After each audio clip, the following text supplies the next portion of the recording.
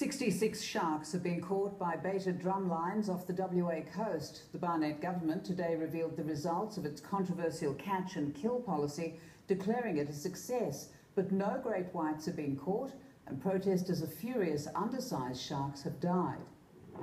A tiger shark less than 3 metres released alive off Trigg Beach this morning. Today the government released the official numbers since baiting began on January 25. 66 sharks have been caught, the biggest 4 metres, killed off Bunker Bay where Carl Burden died. His mother is against the hunt. I think that's a legacy Carl would be proud of.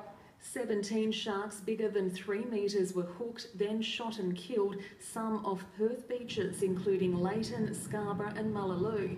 Others were undersized, most of them released, but 9 were found already dead on baited drum lines.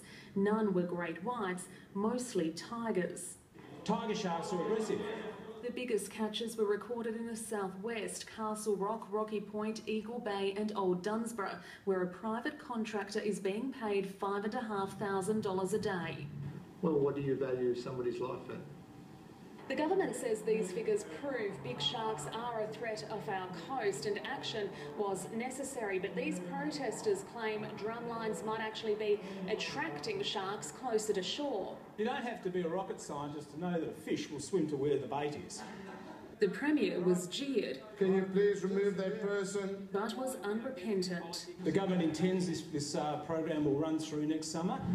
Jessica Vander, 7 News.